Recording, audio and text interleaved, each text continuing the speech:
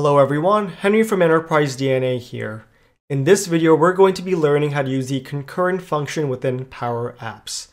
The concurrent function, as the name suggests, allows you to run functions concurrently within Power Apps. Usually when you run any sort of process or workflow, they need to run right after one another. But you can have special cases where you can optimize your app by making them run concurrently or at the same time instead. And that's what we'll be doing in this video. So let's go ahead and get started. So what I have here is a very simple application that we want to optimize within Power Apps. Here's how it works. A user types in a phrase here, and the Run Sequence button does a lot of different things. So let's go to the onSelect property of the Run Sequence button, and as we can see over here, there's quite a few things going on. We first set the variable start time equal to now, just so we can time how long this takes. We then clear the collection variable called output. And then we do these sets of things which probably take the longest amount of time. We basically ask Microsoft Translator to translate whatever we put into text input to French, German, Dutch, Korean, Greek, Spanish, and Hindi. And the semicolons over here represents that this happens sequentially, which means we first do this, and then we do this, and then we do this, and so on and so forth. The last thing that we do, or one of the last things, is we take all of these inputs, all of these variables, and we create a collection from them that has the actual text that we want to translate, the language that we would translate it to, and the actual translated text as well. And again, we do it for French, German, Dutch, and so on and so forth. We also then refresh a SharePoint connection that we have just to add an extra layer of processing time. And then finally, we set the variable end time equal to the value of now, because we want to again be able to track how long this entire sequence takes. Okay? And again, this is a sequence. You know that by the semicolons here. Each semicolon represents a new function starting. So this all happens in sequential order. Now, if we go over here and actually run this program, we can click Run Sequence, and we can see over here that what it does is it outputs a table again with the actual phrase, which is hello, the language, and the translation. We can see over here, we also refresh a SharePoint list that I have, and that this took 500 milliseconds. Now, obviously this didn't take too long. No one's going to get worked up on something taking 500 milliseconds for your users. But let's say if these processes, which again are using third-party services, for example, I'm using over here, Microsoft Translator, what if these do take a long time, right? What if instead of just writing one word over here, I copy and paste Section 2 of the United States Constitution over here, and I want to translate that. I click Run Sequence. Now that took a little bit longer. It took 1700 milliseconds, so about 1.7 seconds, but still you could kind of feel the actual change.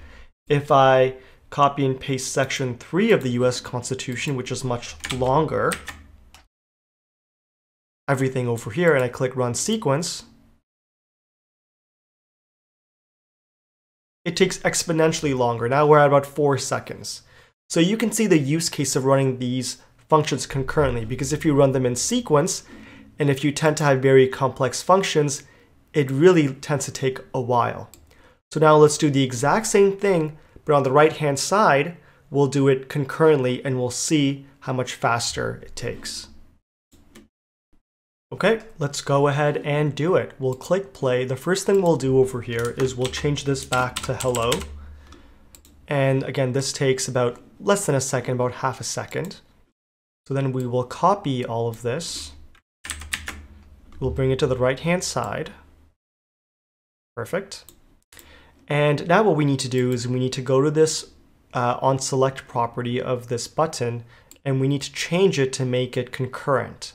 So what we'll do over here after the clear output is we will type in the word concurrent, okay? Now the concurrent function within Power Apps takes in as arguments different functions, or what Power Apps calls formulas. So we're going to make this all concurrent, which means instead of Power Apps doing French first, then German, then Dutch, and so on and so forth, it'll do it all at the same time, okay? So we're going to surround all of these functions in the concurrent function. Now, the reason why it's giving us an error is because the concurrent function takes arguments as formulas separated by commas. Here, we have semicolons. So all we need to do is to go into each one of these things and change them to commas. And for the last semicolon, we'll actually just not replace it with a comma, we'll just get rid of it because it's the last argument in this function. Okay? Perfect. And then we'll need a semicolon at the very end of this because concurrent is technically a function as well. The last thing one of the last things we'll do actually is we'll remove refresh customer list from here and we'll move it to the concurrent function because there's no dependency over here, right? So we'll take this and we'll move it to over here. Okay? And again, the reason we're doing this is because all of these functions are not dependent on each other, which means they don't need to happen sequentially. They can happen at the same time, which is why we're doing this in the first place. Okay? So after we've done all this, we then need to make sure that we go over here and set this to start time 2. And we'll set this to end time 2 just so it doesn't conflict with the other start time and the other end time variables that we have. We're then going to change this from output to output 2. And we're also going to come over here and change this from output to output 2 as well. Just so again, the variables don't mash up.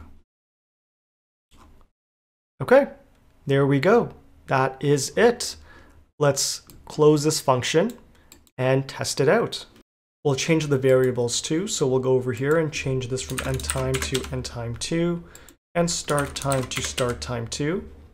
We'll then go over here and modify the data table to look at output 2 because that's what this button produces. Speaking of this button, we'll actually change this from run sequence to run concurrent. Okay? So now we have two things that do the exact same thing. One does it sequentially and one does it concurrently. So let's do a few tests. We'll change this to hello and we'll run the sequence one first. We'll run the concurrent one next. And we can see that it's about two times or 3 times faster than sequential. We do it again. Faster, do it again. Faster. It just takes less time.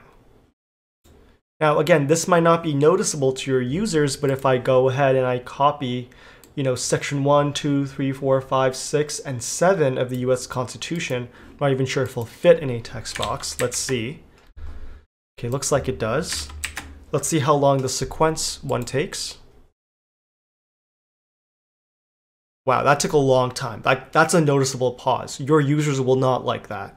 So 3.5 seconds around, where if you run it concurrently, it's 1 second.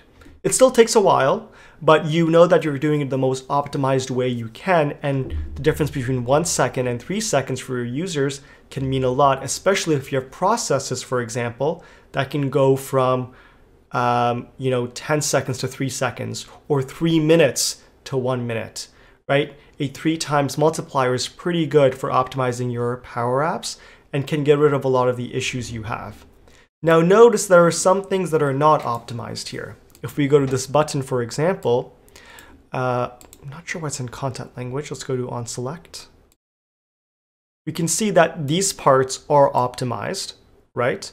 But let's say if you have 40, 50, 60 languages, right? Then here you would do it sequentially, whereas here you would do 40, 50, 60 language concurrently, right? And what that means is that then you would not only notice a 2 or 3 times multiplier, you might notice a 10 or 12 times multiplier because you're doing more things concurrently than you were doing sequentially.